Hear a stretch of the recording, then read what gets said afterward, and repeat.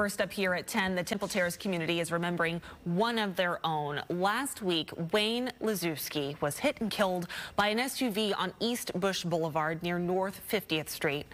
And he was remembered as a great and loving very person. Fox 13's Jennifer Baglis spoke with neighbors who knew and loved Wayne, and she joins us now in the newsroom tonight. And Jennifer, I understand that he even had a nickname.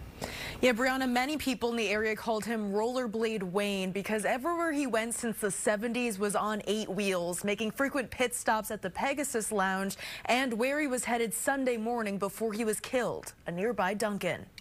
Resilient. That's how Wayne Liszewski's community remembers him. You know, he's outlived cancer, and he's had it multiple times.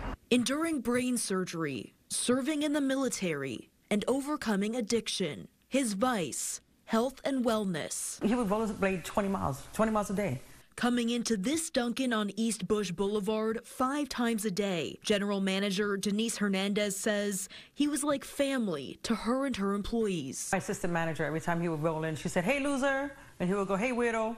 Last Sunday morning was no different. Hernandez says around 8:30 a.m., Liszewski was on his way to Dunkin' for the second time when he was hit by an SUV near North 50th Street. One of our customers came in and said, "Hey, the rollerblade guy, your customer, he got hit by a car." And we're like, "What?" Hernandez drove over to the scene just a few blocks away. And I pulled over and asked one of the police officers, I said, "Was it a guy in rollerblades?" Then I said, "Did he make it?"